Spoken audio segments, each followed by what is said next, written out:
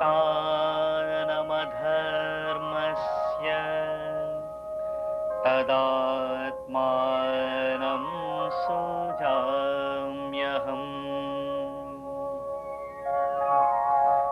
परित्राणाय साधूनां विनाशाय च दुष्कृतां धर्म संस्थापनार्थाय संभवामि युगे युगे संभवामि युगे युगे संभवामि युगे युगे.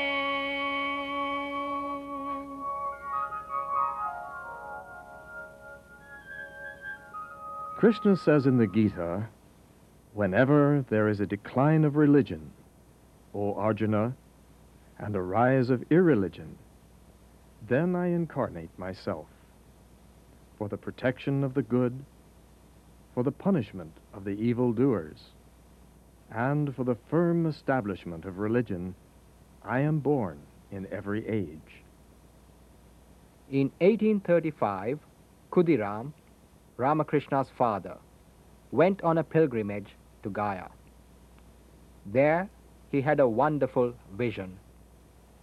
A divine effulgence filled the Vishnu temple. The Lord affectionately said to him, Khudiram, your great devotion has made me very happy. The time has come for me to be born once again on earth.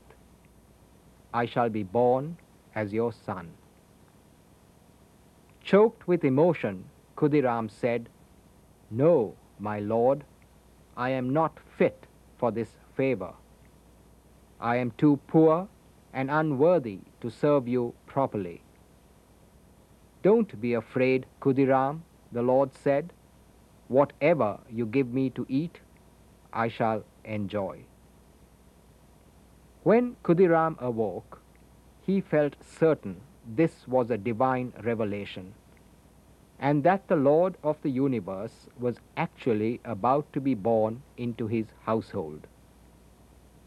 Soon after, he returned to Kamarpukur. While Khudiram was in Gaya, Chandra Devi, Ramakrishna's mother, had a vision in front of the Yogi Shiva temple. She narrated her experience to Khudiram when he returned home. I saw the holy image of Lord Shiva inside the shrine was alive. It began to send forth waves of the most beautiful light. Slowly at first, then quicker and quicker. They filled up the inside of the temple, and then they came pouring out.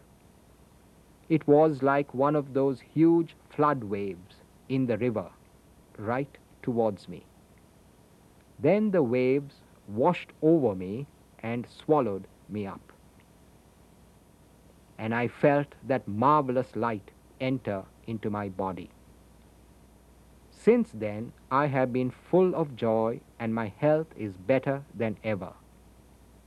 Only, I feel that light is still inside me, and I believe that I am with child. Khudiram then told his wife about the vision he had in Gaya. The holy couple rejoiced together in anticipation of the divine child. Ramakrishna was born on February 18th, 1836, at Kamarpukur, a remote village of Bengal. In 1951, a temple was built on the spot of his birth. This village had many shrines and was filled with palm trees, ponds, and rice fields. Ramakrishna's parents were poor and pious Brahmins. It is in the huts of the lowly, where one attains intimate knowledge of the poor, the oppressed, and the miserable. That is perhaps why these great souls, the world teachers, are attracted to such homes at the time of their birth. Dhani, Ramakrishna's nurse and godmother, assisted in his birth and marveled at his beauty. Later, during his sacred thread ceremony, Ramakrishna accepted the first offering of cooked food from her hands, rather than the traditional offering from his own mother. In Khudiram's holy family, God came first, and everything else followed. He had a shrine where he worshipped the family deities. Sitala, on the left. Early in the morning, Khudiram would go, basket in hand, to pick flowers for the worship, and at such times the goddess Sitala, who received his daily adoration, would appear before him as an 8-year-old girl dressed in red and wearing many ornaments. She would accompany him, smiling, and help him to pick flowers by bending the flowering branches of the trees. These visions filled his heart with joy. Shiva in the center. Khudiram brought the stone emblem of Rameshwar Shiva from Rameshwaram in South India when he went there on a pilgrimage, walking nearly 3,000 miles. Raghuveer on the right. Once Khudiram was tired on his way home and lay down under a tree near a field. There he had a vision of Sri Rama, his chosen deity. "I've been there a long time," Rama said, pointing to a particular spot in the field. "I have had nothing to eat and no one to look after me.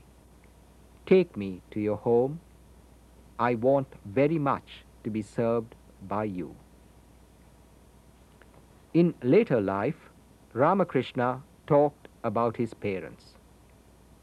"My mother was the soul of honesty and sincerity. She didn't know much about the ways of the world and was incapable of concealment. She said whatever was in her mind. My father spent most of his time in worship and meditation and telling his beads. Every day, while he was praying, his chest swelled and shone with a divine radiance, and tears rolled down his cheeks. In his spare time, when he wasn't engaged in worship, he would make garlands for Sri Rama. The villagers respected him as a sage." This is the map of Kamarpukur village, hallowed by the memories of Ramakrishna's boyhood days. This small village has many small temples, thatched huts, trees and groves, canals and ponds. It is surrounded by rice fields. The cowherds graze their cows, play and sing. Ramakrishna was brought up in this natural environment. Vast blue skies above and a vast meadow below. In front of this Pines Shiva temple, Ramakrishna acted in the role of Shiva in a religious drama during a Shiva Ratri festival. He became so immersed in the thought of Shiva that he lost all external consciousness. This state continued until sunrise the next day. The village of Anur is 2 miles north of Kamarpukur. The goddess Vishalakshi is the deity of the temple there. Once, when Ramakrishna was a young boy, he went on a pilgrimage to the temple with some women of Kamarpukur. On the way, he was singing the glory of God and went into samadhi. The women were terrified, thinking he was dead. They fanned him and sprinkled water on his head and eyes. They prayed to the goddess, "O Mother Vishalakshi, save us, protect us, look upon us with compassion. After a while, Ramakrishna regained normal consciousness. Ramakrishna recalled in later life his first experience of cosmic consciousness. He said, "One morning, I took some parched rice in a small basket and was eating it while I walked along the narrow ridges of the rice fields. In one part of the sky, a beautiful black cloud appeared, heavy with rain. I was watching it and eating the rice.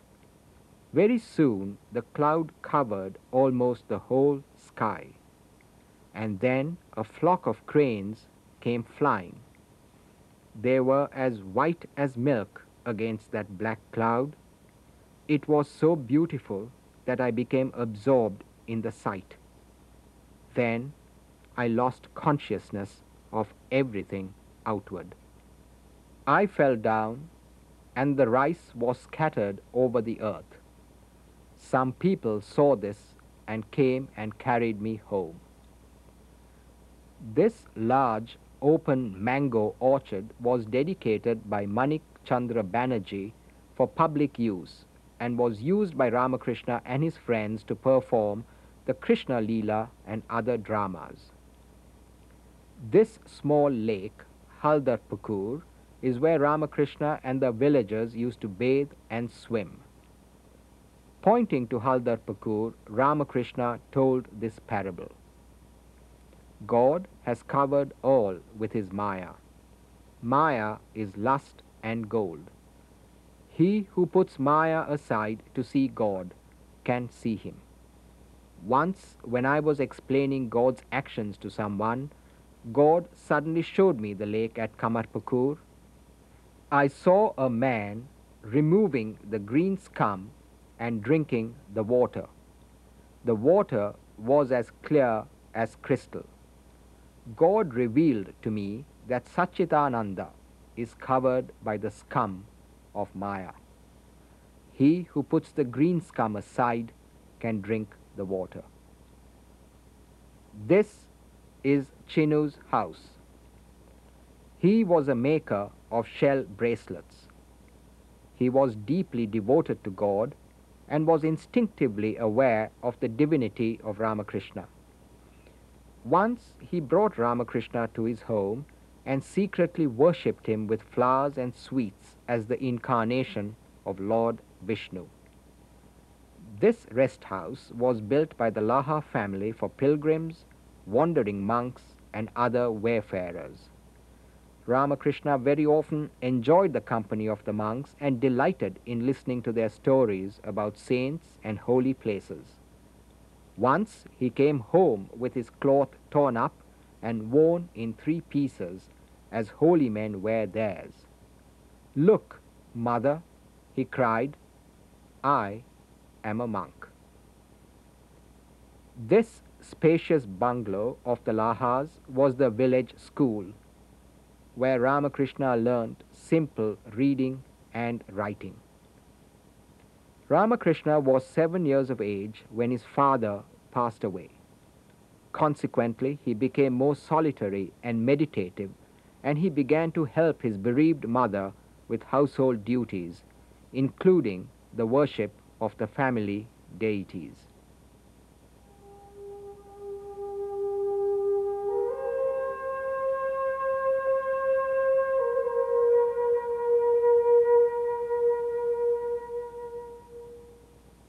Ram Kumar, Ramakrishna's oldest brother, started a school in Calcutta.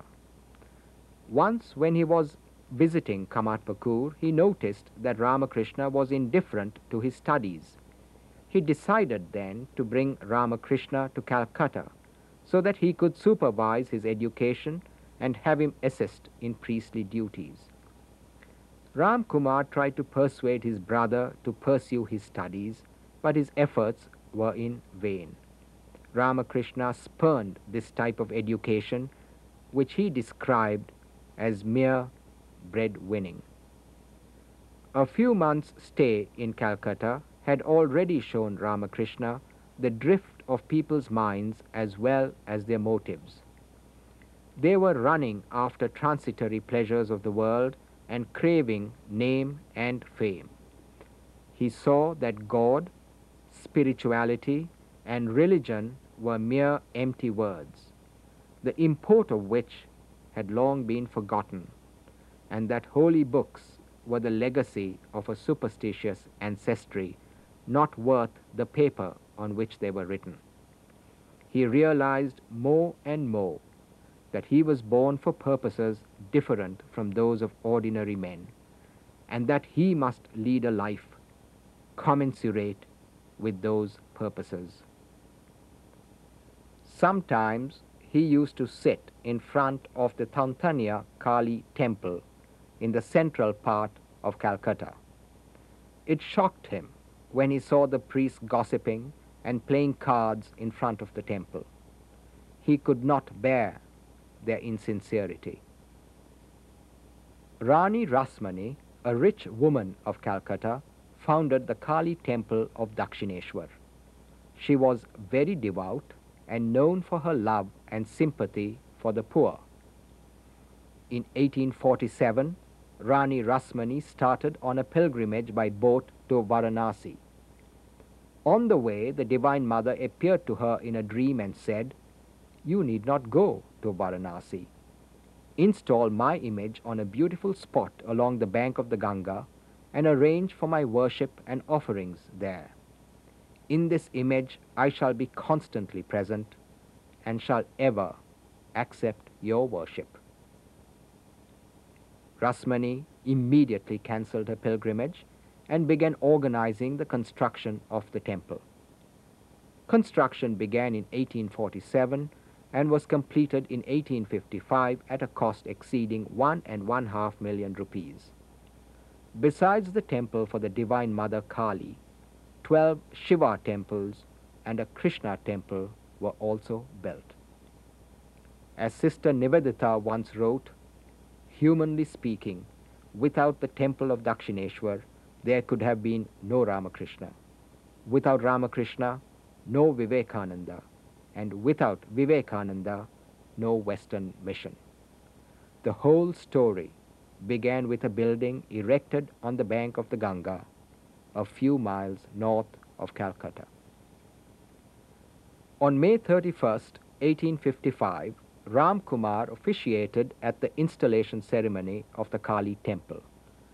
Ramakrishna was present at the dedication ceremony. A few months later, the image of Krishna fell from the priest's hands and 1 foot of the image was broken. According to Hindu tradition, a broken image cannot be worshipped, so the scholars agreed that it should be immersed in the Ganga and replaced by a new image.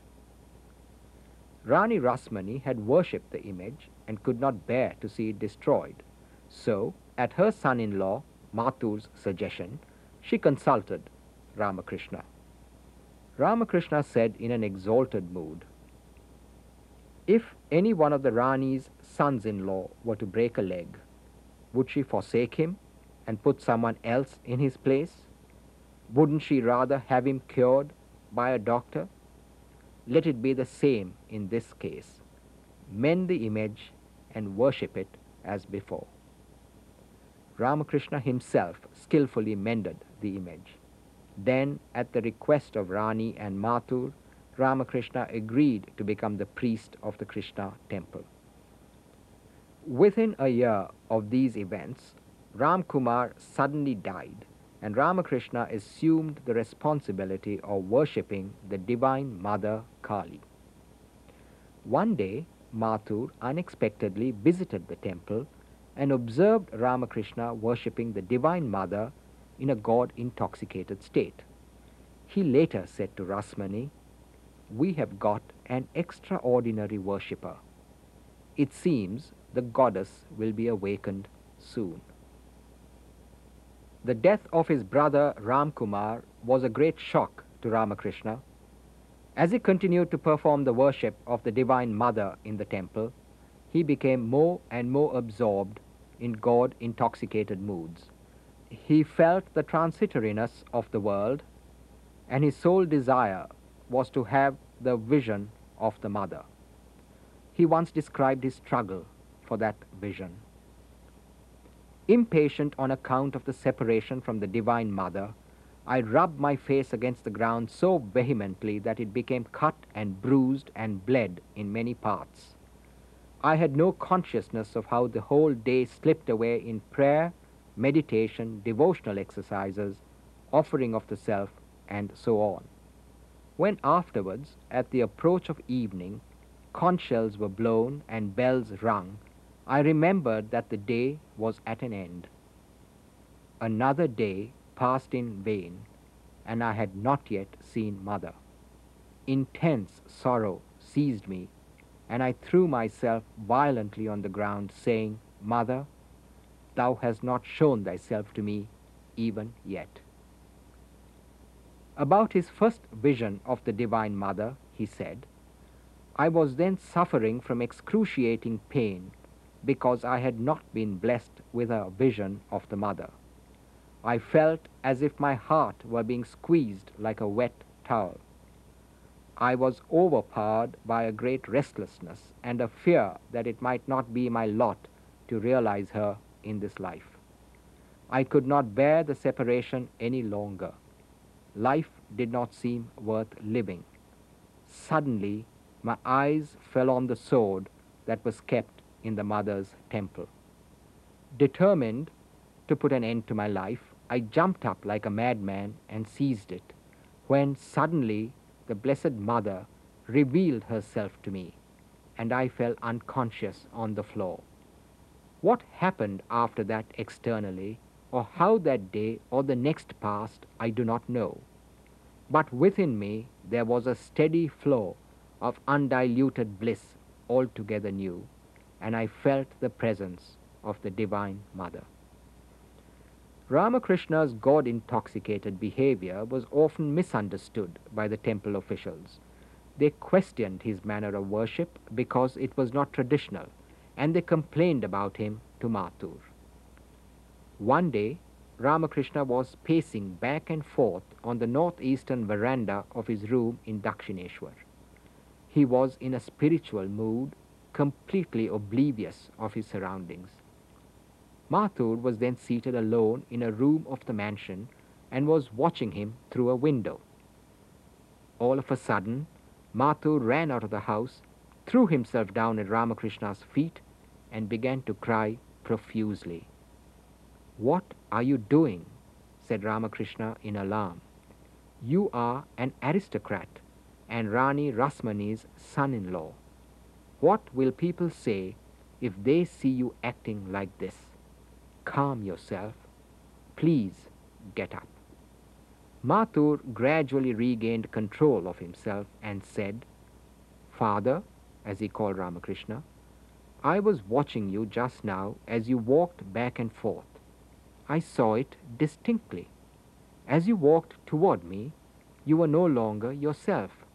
You were the Divine Mother Kali from the temple. Then, as you turned around and walked in the opposite direction, you became Lord Shiva. At first I thought it was some kind of optical illusion. I rubbed my eyes and looked again, but I saw the same thing. As often as I looked, I saw it." After that, Mathur asked the temple officials not to interfere with Ramakrishna's worship in any way. One day, Ramakrishna entered one of the Shiva temples at Dakshineswar and began to recite the Shiva Mahimna Stotra, a beautiful hymn in praise of Shiva. आसितगिरि समं स्यातु कज्जलं सिन्धुपात्रे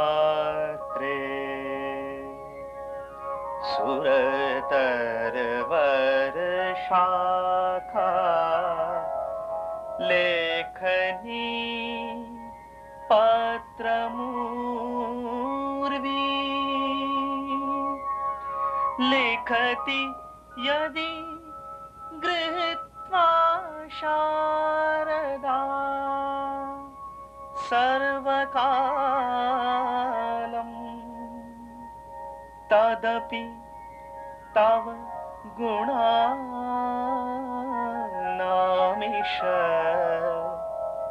पारं नयाति।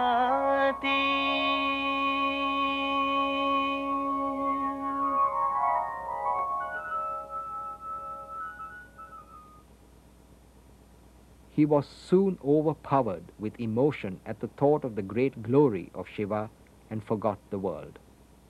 "O Lord, how can I describe thy infinite glory?" were the only words that came from his lips. Tears began to flow profusely from his eyes. His strange conduct attracted attention and people began to gather around him. Mathur also hurried there. One of the temple employees suggested that this madman be moved away from the deity. But Mathur replied that anyone touching Ramakrishna would do so at his own peril. One day, Rani Rasmani went to the Kali temple. Ramakrishna was then performing worship there, so she asked him to sing some devotional songs in praise of the mother. Cherish my precious mother Shama tenderly within, O mind. May you and I alone behold her, letting no one else intrude. যতনে হৃদয়ে রেখো আদরে নিশমামাকে, যতনে হৃদয়ে রেখো আদরে নিশমামাকে। মন তুই দেখ আর আমি দেখি, তুই দেখ আর আমি দেখি, আর যেন কেউ নাহি দেখে Adarini শ্যামাকে। After singing a short while, he suddenly stopped, turned to Rani and exclaimed, "Shame on you, to think such thoughts even here," and he pushed her with the palm of his hand. Her attendants were shocked, but the Rani remained calm and said, "He is not to blame. The Divine Mother herself punished me and illumined my heart." She marveled that Ramakrishna knew she was thinking of a lawsuit instead of listening to his song. M., the recorder of the Gospel of Sri Ramakrishna, once said, "When you see Dakshineswar, you will have an idea of what Ramakrishna's surroundings were like. The temple garden was the setting for many divine scenes. When you enter his room, visualize the master seated with his disciples and talking to them about divine matters. We always found the master absorbed in spiritual moods. Sometimes he would be in samadhi." This is the Chandni, the main landing ghat of the Dakshineswar temple garden. Ramakrishna used to bathe here. On each side of the Chandni are 6 Shiva temples. The magnificent temple of Mother Kali draws and captivates pilgrims from all over the world. The goddess Kali, the presiding deity, is here represented as Bhavatarini, the redeemer of the sufferings of the world. The Nat Mandir, or the Great Hall, is open on all sides and faces the main shrine. It is used for meditation, recitals of religious music, religious ceremonies, and dramas. The Krishna temple. It is next to the Kali temple and is where Ramakrishna first assumed his priestly duties. Standing here on the semicircular veranda on the west side of his room, Ramakrishna used to watch the Ganga.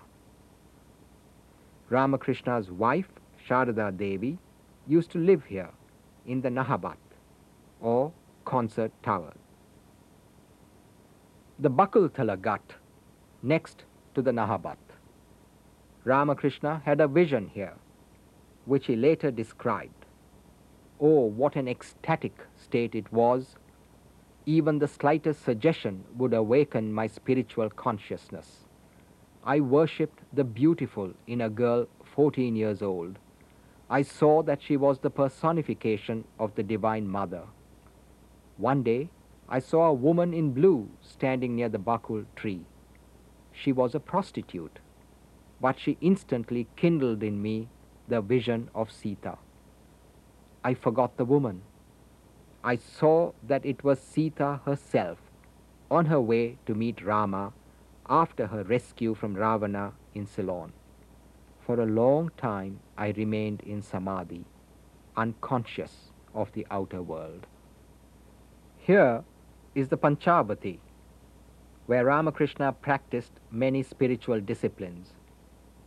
Later, Ramakrishna related, God made me pass through the disciplines of various paths, first according to the Puranas, then according to the Tantra.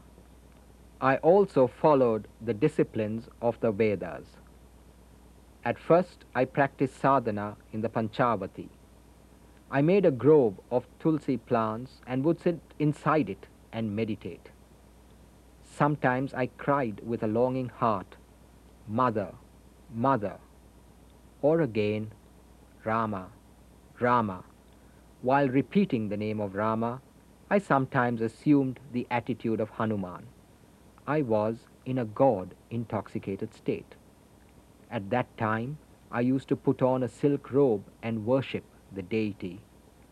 What joy I experienced in that worship. Under the bell tree, I practiced various sadhanas prescribed in the Tantra. Bhairavi Brahmani, a woman guru, would go during the day to places far from Dakshineswar and collect the various rare things mentioned in the Tantrika scriptures. At nightfall, she would ask me to come to one of the seats. The Brahmani put me through all the disciplines mentioned in the main 64 Tantras. Most of these were extremely difficult sadhanas, but the infinite grace of the Mother carried me through them unscathed. The Kuti, or mansion, where Rani Rasmani and Mathur stayed when they visited Dakshineswar. Ramakrishna lived in this room of the mansion for 16 years. This is Ramakrishna's room in the northwest corner of the temple complex. Ramakrishna lived here for 14 years.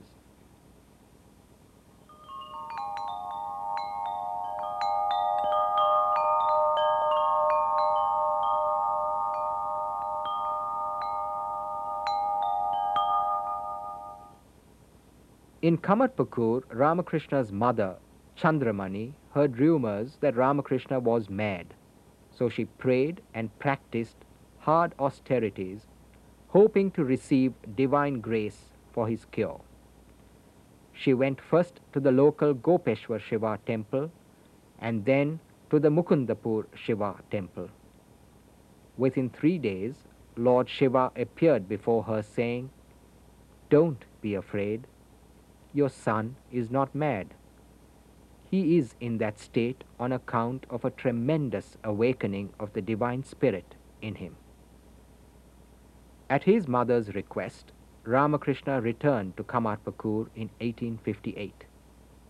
There, Ramakrishna spent much of his time in meditation in either of the 2 cremation grounds called Buthirkal and Buduhi Moral, just outside the village. These were lonely places and were shunned by the villagers as haunted. A cremation ground is traditionally regarded as the favorite abode of Mother Kali, so Ramakrishna chose these places for his meditation and worship. Sometimes he would offer food to jackals and spirits. If he stayed out very late, his elder brother, Rameshwar, would go and call him from a distance.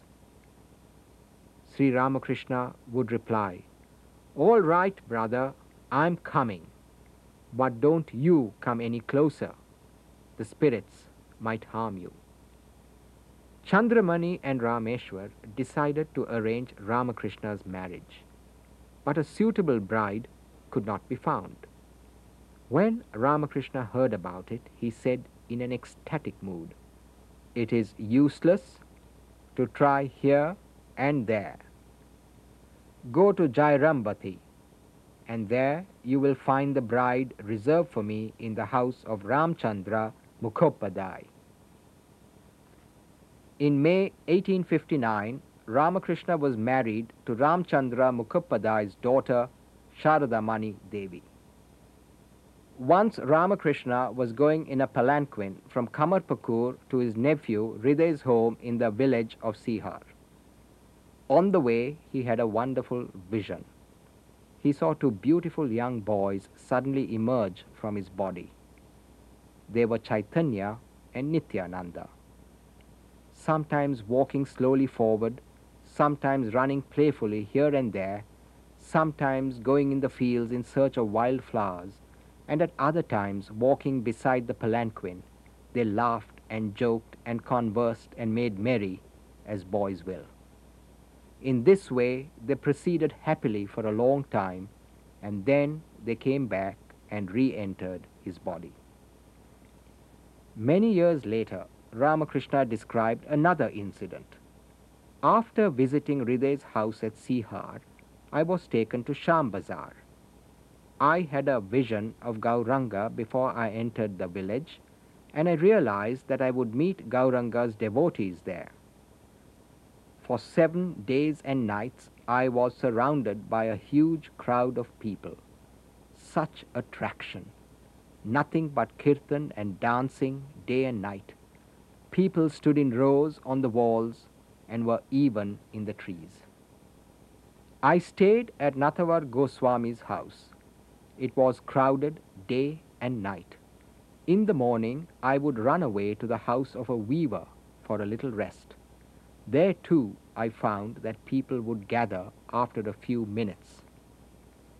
They carried drums and cymbals with them, and the drum constantly played Takuti, Takuti. We would have our meal at 3 in the afternoon. The rumor spread everywhere that a man had arrived who died 7 times and came back to life again. Hriday would drag me away from the crowd to a paddy field for fear I might have an attack of heat exhaustion. The crowd would follow us there like a line of ants. People came thronging from distant villages. They even spent the night there. At Sham Bazar, I learnt the meaning of divine attraction. When God incarnates himself on earth, he attracts people through the help of Yoga Maya, his divine power. People become spellbound.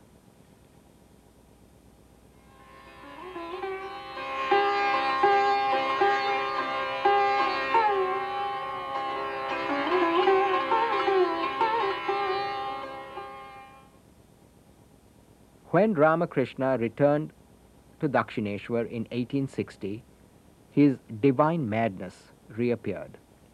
He realized that lust and gold are the 2 great stumbling blocks to spiritual life. One day he threw away both money and clay into the Ganga, saying money is clay and clay is money. He also worshipped his wife as the divine mother and invoked the divinity in her. Thus, he transcended the idea of lust and greed. Through an image of Ramlala, the child Ramachandra, Ramakrishna practiced the affectionate attitude towards God. He said, "One day I was going to bathe in the Ganga. Ramlala insisted on accompanying me, so I took him with me. But he would not come out of the water, nor did he heed my remonstrances. Then I got angry, and pressing him under the water, said, 'Now play in it as much as you like.' Ah, I saw him struggling for breath. Then, repenting of my act, I took him up in my arms. In this cottage in 1864, Totapuri, an itinerant monk, initiated Ramakrishna in non-dualistic Vedanta. Ramakrishna attained Nirvikalpa Samadhi, the culmination of Vedantic experience, in just 3 days. During the 1860s, Ramakrishna also practiced Islam under this banyan tree of Dakshineswar. Govinda Roy, a Sufi, initiated him. He later related, "I devoutly repeated the name of Allah, wore a cloth like the Arab Muslims, said their prayers 5 times daily, and felt disinclined even to see images of the Hindu gods and goddesses, much less worship them. For the Hindu way of thinking had disappeared altogether from my mind.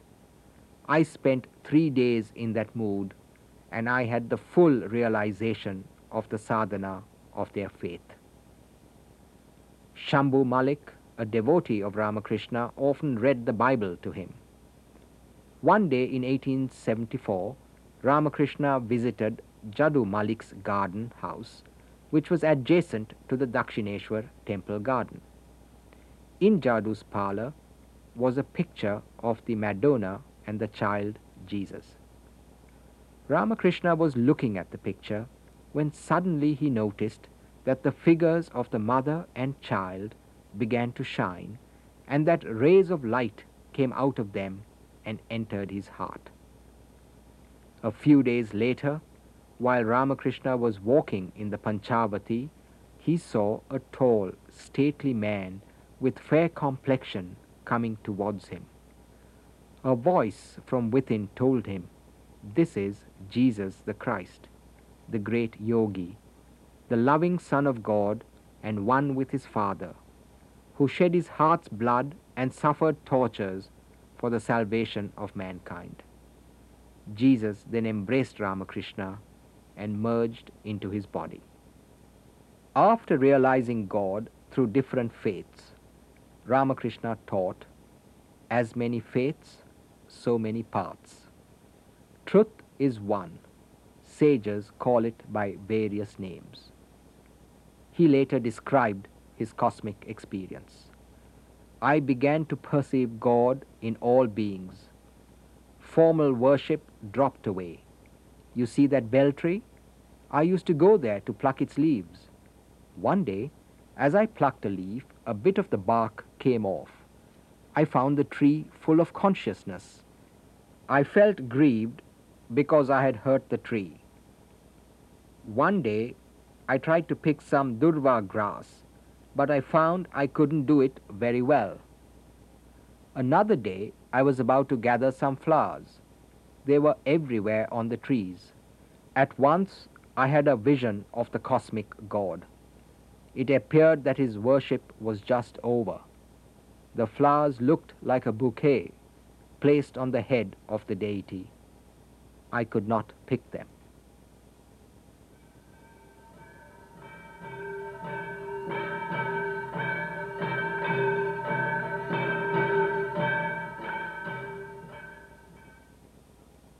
In 1868, Ramakrishna went on a pilgrimage by train with Mathur and his family. They stopped first at Deoghar to visit the Vaidyanath Shiva temple. Ramakrishna was greatly distressed to see the wretched condition of the people in a nearby village. Moved with sympathy for them, he said to Mathur, "You are the steward of the mother. Feed these poor people and give everyone a piece of cloth." Mathur at first hesitated, saying, "This pilgrimage will cost a lot of money, and there are a lot of people.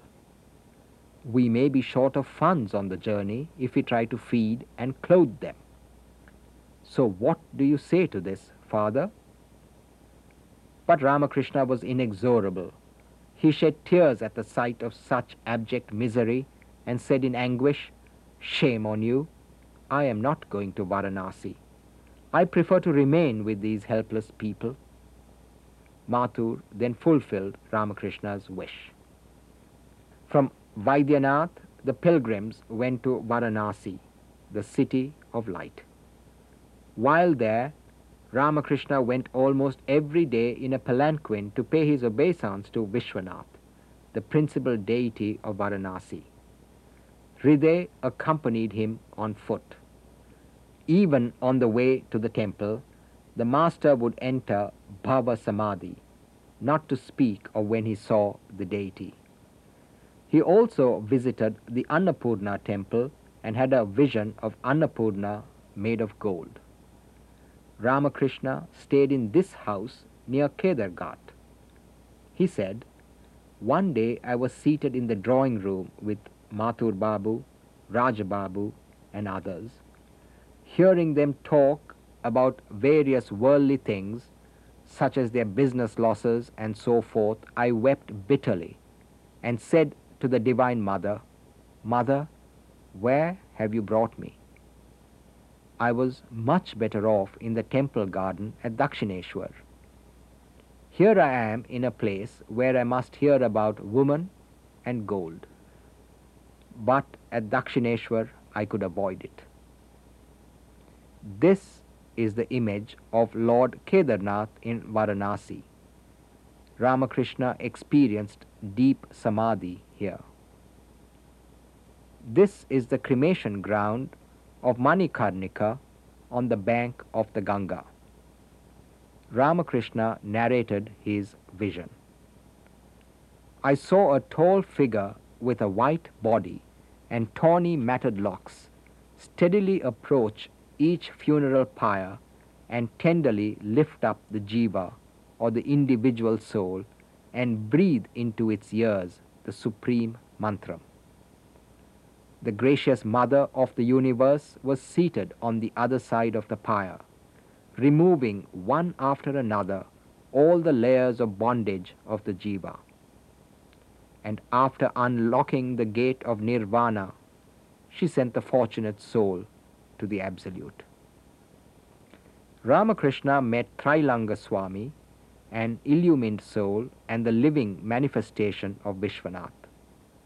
Ramakrishna said that Varanasi was sanctified by the presence of this holy man. Ramakrishna then went to visit Mathura, the birthplace of Krishna. At the very site of Dhruva Ghat, Ramakrishna had a vision of Vasudeva crossing the Jamuna, carrying in his arms the baby Krishna who had just been born to him and Devaki. Vasudeva was protecting the child from the murderous resolve of the tyrant Kamsa. Ramakrishna then went to Brindavan, the playground of Krishna's early life. He stayed in this house near the Nidhuban. Once he told about the experiences he had in Brindavan. "One evening I was taking a stroll on the beach of the river Jamuna. There were small thatched huts on the beach and big plum trees. It was the cow dust hour. The cows were returning from the pasture, raising dust with their hoofs. I saw them fording the river. Then came some cowherd boys crossing the river with their cows. No sooner had I beheld this scene than I cried out, 'O Krishna, where are you?' and became unconscious." Gangamai of Brindavan became very fond of me. She was an old woman who lived all alone in a hut near the Nidhuban. Referring to my spiritual condition and ecstasy, she said, "He is the very embodiment of Radha." Ramakrishna also went to Prayag with Mathur, and he bathed in the confluence of the holy rivers. They stayed there 3 nights and then returned to Dakshineswar. Ramakrishna met many of the great savants of India. He did not want to be isolated in the temple garden of Dakshineswar. He wanted to know the needs of the age and be familiar with the religious movements of India. He met Devendranath Tagore, the leader of the Adi Brahmo Samaj, in this Tagore castle in Jorasanko. One day, Ramakrishna said to Mathur, I have heard that Devendra Tagore thinks of God. I would like to see him. All right, said Mathur, I will take you to him. We were fellow students in the Hindu college. They went to Devendra's home, and Devendra recited some text from the Vedas for them. He also said, this universe is like a chandelier, and each living being is a light in it. Ramakrishna was very fond of Keshav Sen, the founder of the Navavidhan Brahmo Samaj. He said, I first met Keshav Sen at a meeting of the Adi Samaj. Several members of the Samaj were sitting on the platform. Keshav was in the middle. I saw him motionless as a log. Pointing to Keshav, I said to Mathur Babu, look there, that bait has been swallowed by a fish. Because of his power of meditation, he achieved what he wanted, name, fame, and so forth through the grace of God. Ramakrishna also met Swami Dayananda Saraswati, the founder of the Arya Samaj in Calcutta. One day, Ramakrishna also went to see Ishwar Chandra Vidyasagar, the great social reformer of India. Ramakrishna said to him, God laughs on two occasions. He laughs when the physician says to the patient's mother, don't be afraid, mother, I shall certainly cure your boy. God laughs, saying to himself, I am going to take his life, and this man says he will save it. The physician thinks he is the master, forgetting that God is the master. God laughs again when two brothers divide their land with a string, saying to each other, this side is mine and that side is yours. He laughs and says to himself, this whole universe belongs to me, but they say they own this portion or that portion. Ramakrishna also met Bankim Chandra Chatterjee, the great novelist of Bengal. He said to Bankim, I understand you are a great Pandit and have written many books. Please tell me what you think about man's duties. Bankim answered, if you ask me about them, I should say they are eating, sleeping, and sex life. Ramakrishna rejoined, you are very saucy. What you do day and night comes out through your mouth. A man belches what he eats. If he eats radish, he belches radish. In 1883, Ramakrishna met Rabindranath Tagore, the great poet of India, at a Brahmo festival in Calcutta.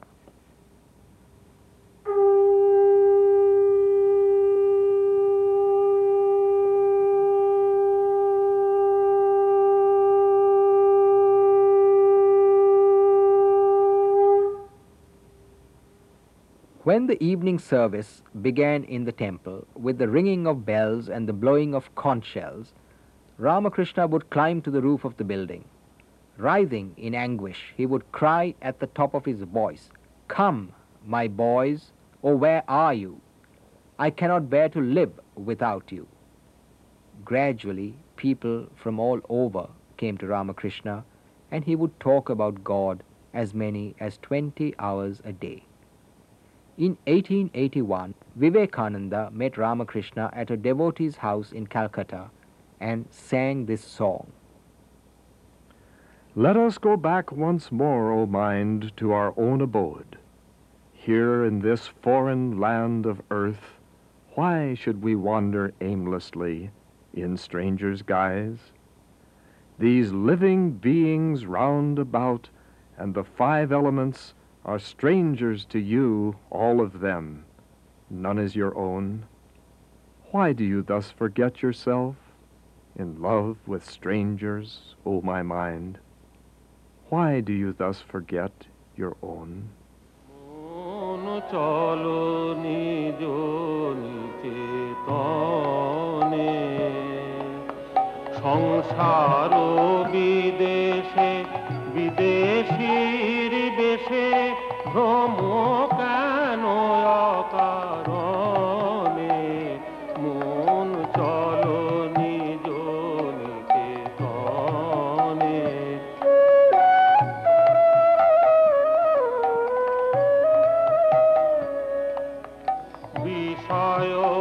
Panchak আর ভূতগণ সব তোর পথ কেহ নয় আপন পর প্রেমে কেন হয়ে অচেতন ভুলিছ আপন জনে মন চলো নিজ নিকেতনে।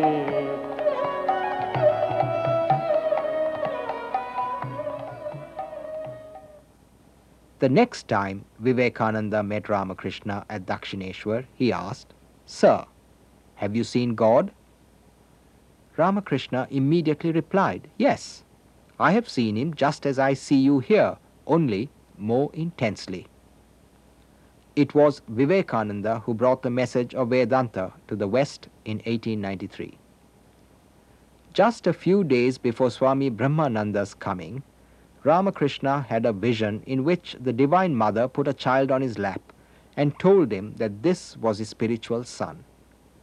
Swami Brahmananda later became the first president of the Ramakrishna order. One day, at Dakshineswar, Ramakrishna, in a state of ecstasy, sat on Swami Sharadananda's lap. He said afterwards, "I was testing how much weight he could bear." Swami Sharadananda later came to America to preach Vedanta, and after that became the General Secretary of the Ramakrishna Math and Mission. He also wrote a monumental biography of Ramakrishna in Bengali, Sri Ramakrishna Leela Prasanga, published in English as Sri Ramakrishna, the Great Master. Swami Turiyananda loved to study Vedanta, and he lived a life of asceticism and continence. He even avoided women. One day, in answer to an inquiry from the master on this subject, he said, "Oh, I cannot bear them." "You talk like a fool," said the master reprovingly. "Look down upon women? What for? They are the manifestations of the Divine Mother.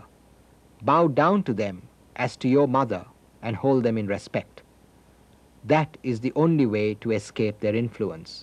The more you hate them, the more you will fall into the snare."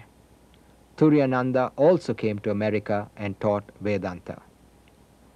Swami Abhedananda was young when he met his guru, Ramakrishna. He came to America and preached Vedanta from 1898 to 1921. During Ramakrishna's centenary in 1936, Swami Abhedananda paid his homage in Bengali, which was broadcast over All India Radio. Here is a part of his talk. Om Namo Bhagavate Ramakrishnaaya. ঊনবিংশ শতাব্দীর যুগ সন্ধিক্ষণে যখন পাশ্চাত্য জড়বাদের বন্যা সারা ভারতকে প্লাবিত করিয়াছিল, খ্রিস্টান ধর্মের প্রভাব সমগ্র হিন্দু সমাজের মস্তিষ্ক বিকৃত করিয়া সনাতন ধর্মের প্রতি বিদ্বেষ ও বিতৃষ্ণা আনয়ন করিয়াছিল, তখনই ধর্মগ্লানি দূর করিয়া সনাতন ধারাকে পুনর্জীবিত করিবার জন্য ভগবান শ্রী রামকৃষ্ণ পরমহংসদেবের শুভাগমন এই বিশ্বে হইয়াছিল। তিনি বঙ্গদেশের সুদূর এক পল্লীগ্রামে জন্মগ্রহণ করেন ও নিরক্ষর সাধারণ মানুষের বেশে সনাতন অক্ষর ব্রহ্মের অনুভূতির দ্বারা অসাধারণ মহামানবত্বের পরিচয় প্রদান করিয়াছিলেন। শাস্ত্রের তর্কজাল তাহার মধ্যে ছিল না, সামান্য প্রাথমিক শিক্ষাই তাহার বিদ্যার পরিসমাপ্তি হইয়াছিল। কিন্তু এমনই ছিল তাহার আধ্যাত্মিকতা ও দিব্য অনুভূতি যে সকল সমস্যার সমাধানই তিনি করিতে সমর্থ হইয়াছিলেন। তিনি বুঝিয়াছিলেন মানুষের রুচি কখনো এক হইতে পারে না, বৈচিত্র্যের মাঝে বিচিত্র হওয়াই স্বাভাবিক। তাই সকলকে রক্ষা করিয়া সকলের সমান পূজা দিয়া সত্যানুভূতির আলোকে তিনি প্রচার করিলেন, যত মত তত পথ, সকল ধর্মই সত্য। কি অদ্ভুতি না ছিল তাহার ত্যাগ ও তপস্যাময় জীবন। আমরা দক্ষিণেশ্বর ও কাশীপুরের বাগানেও তাহাকে দেখিয়াছি, কোনো ধাতুদ্রব্যই তিনি স্পর্শ করতে পারিতেন না। শুধু তাই নয়, নারী মাত্রেই ছিল তাহার চক্ষে সাক্ষাৎ জগন্মাতার প্রতিপত্তি। ভগবান শ্রীরামকৃষ্ণ দেব আমাদের বলিয়াছিলেন, যিনি রামচন্দ্র ছিলেন, যিনি শ্রীকৃষ্ণ ছিলেন, তিনি ইদানীং রামকৃষ্ণ রূপে অবতীর্ণ হইয়াছেন। তিনি আরো বলিয়াছিলেন, মা আমার ছবি দেখিয়ে বলেছিলেন, এই ছবি ঘরে ঘরে পূজা হবে। ওম নিরঞ্জনম নিত্যম অনন্তরূপম ভক্তানুকম্পা ধৃত বিগ্রহম বৈ ঈশাবতারম পরমেশমিদ্যম তং শিরসা নমামঃ। ওম শান্তি শান্তি শান্তি। This is the only available recorded voice of a direct disciple. Brought up in an aristocratic family, Swami Trigunatithananda, whose pre-monastic name was Sharada, looked upon some work as meant only for menials. One hot day when Sharada went to Dakshineswar, Ramakrishna said, "Please bring some water and wash my feet." Many of Sharada's friends were there, which made the situation all the more embarrassing. His face flushed with humiliation, but Ramakrishna repeated the request and he felt compelled to obey. Later, he would say that this incident was the beginning of his education in the spirit of service. Swami Trigunatithananda became the head of the Vedanta Society of San Francisco in 1903. He died there in 1915. There were 10 other monastic disciples of Ramakrishna who continued the mission of their master. Swami Shivananda, a knower of Brahman and the second president of the order. This is the only motion picture available of two direct disciples of Ramakrishna. Swamis Shivananda and Subodhananda are walking in Belur Math on the bank of the Ganga.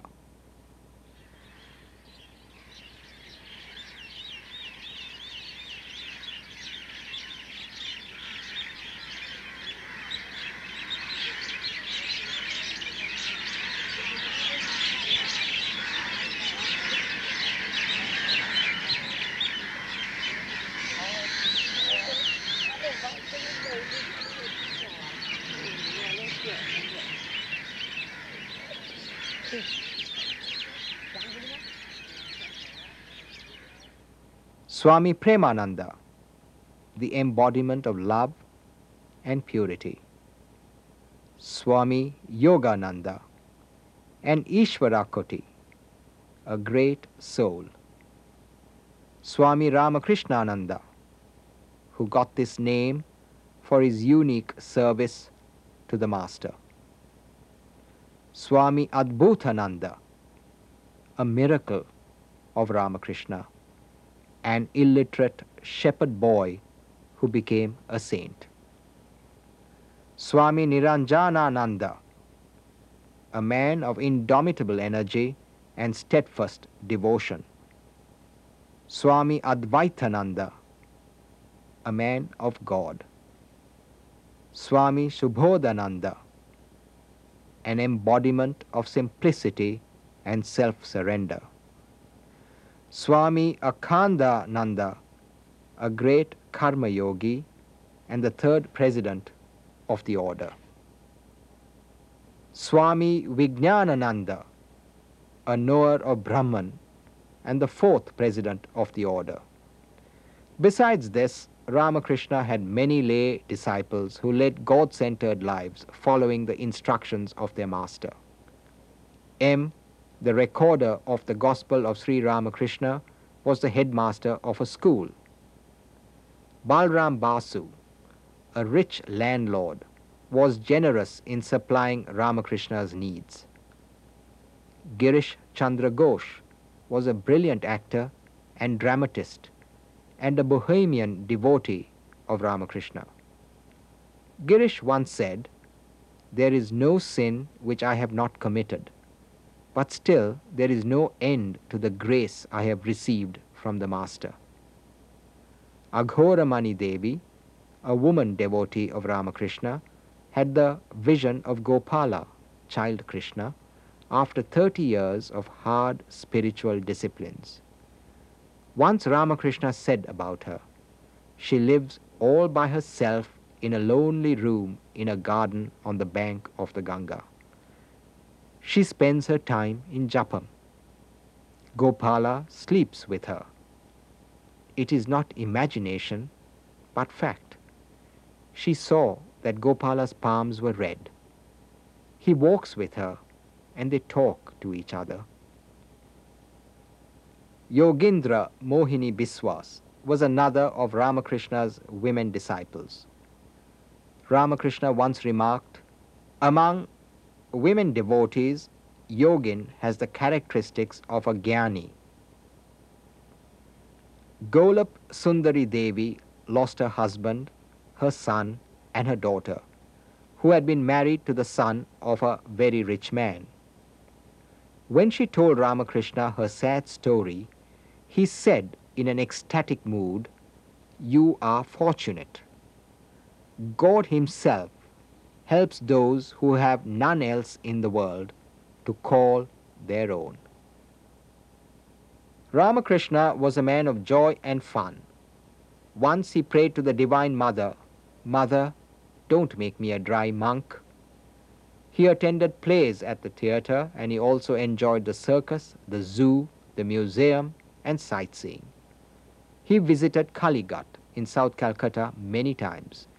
He said to a devotee, "One should continue in the thoughts that arise in one's mind in temples and holy places of pilgrimage."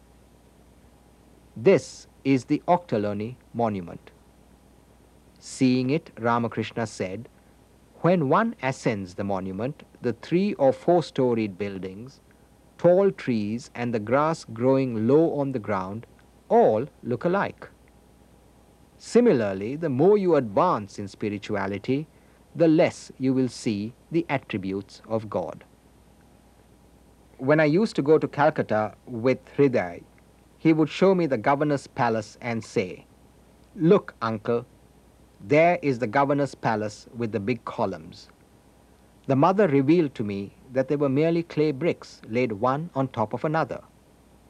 God and his splendor. God alone is real. The splendor has but a temporary existence. Another day, I had gone to the Maidan in Calcutta for fresh air. A great crowd had assembled there to watch a balloon ascension. Suddenly, I saw an English boy leaning against a tree. As he stood there, his body was bent in 3 places. The vision of Krishna came before me in a flash. I went into samadhi. I was taken to the zoological garden. I went into samadhi at the sight of the lion, for the carrier of Mother Durga awakened in my mind the consciousness of the mother herself. In that state, who could see the other animals? I had to return home after seeing only the lion. I visited the museum once. I was shown fossils. A whole animal has become stone. Just see what effect has been produced by company. Likewise, by constantly living in the company of a holy man, one verily becomes holy. Ramakrishna went to this church on Amherst Street to see how the devotees of Jesus Christ offered their prayers to him. Though he had great veneration for Christ, he could not accept the emphasis on sin in Christianity. Under this banyan tree, in May 1885, Ramakrishna attended the Vaishnava festival at Panihati, which is a few miles north of Dakshineswar. He sang and danced during kirtan and then rested in Mani Sen's parlor.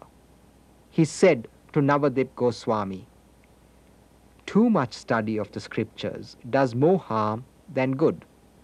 The important thing is to know the essence of the scriptures. The essence of the Gita is what you get by repeating the word 10 times. The word becomes reversed. It is then Thagi, which refers to renunciation. The essence of the Gita is, O man, renounce everything and practice spiritual discipline for the realization of God. In July 1885, Ramakrishna attended the car festival at Balram's house in Calcutta. This is Krishna's chariot, which Ramakrishna pulled.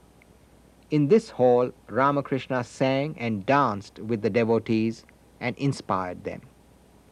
In the middle of 1885, Ramakrishna developed throat cancer, and in September he moved from Dakshineswar to Shampukur, where he could receive better medical treatment. Holy Mother also went there to cook for him and nurse him. Ramakrishna lived in this room for nearly 3 months. He was treated by Dr. Sarkar and other doctors. Once when Ramakrishna went into Samadhi here, Dr. Sarkar and another doctor who was present examined the master's heart with a stethoscope. No heartbeat could be detected. Nor was there any reaction when the master's eyeball was touched with a finger. Both had to admit that science was powerless to explain this phenomenon. In spite of his fatal disease, Ramakrishna never stopped trying to help the devotees. Give up worldly talk altogether, he said. Don't talk about anything but God. If you see a worldly person coming near you, leave the place before he arrives. You have spent your whole life in the world. You have seen that it is hollow. Isn't that so? God alone is real, and all else has only a 2 days existence.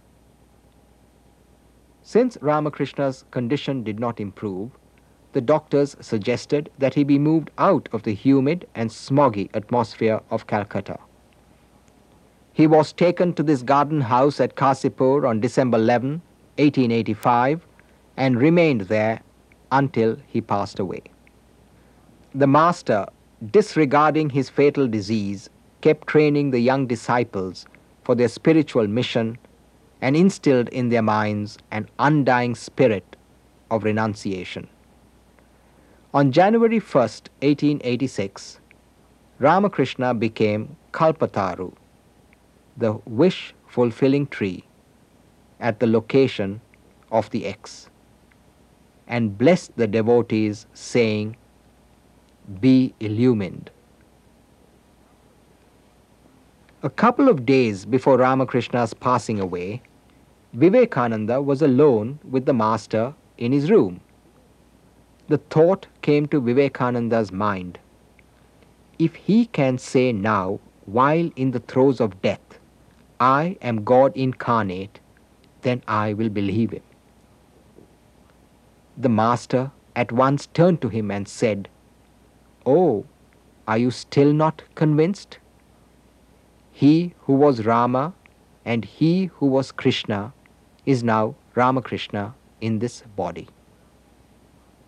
When Ramakrishna passed away on August 16, 1886, these two group photographs were taken.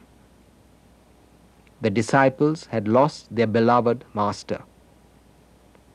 His body was brought to the Kasipur cremation ground while they sang kirtan and repeated, "Victory to Ramakrishna."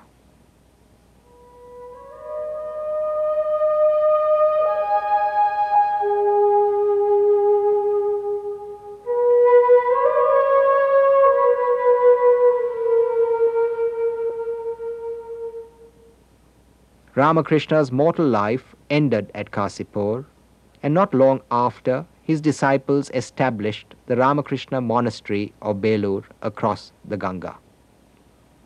While installing Ramakrishna's relics there, Vivekananda said, "The master once told me, I will go and live wherever you take me, carrying me on your shoulder, be it under a tree or in the humblest cottage.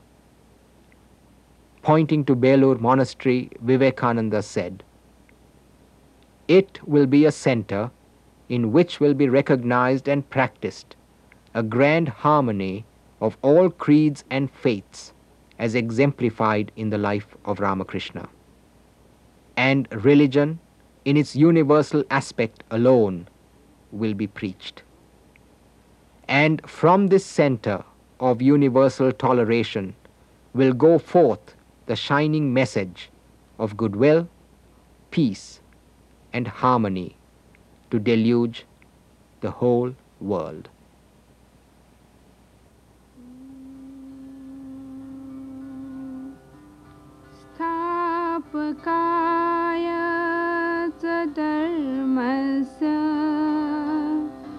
सर्वधर्मस्वरूपिणे अवतारवरिष्ठाय रामकृष्णाय ते नमः। रामकृष्णाय ते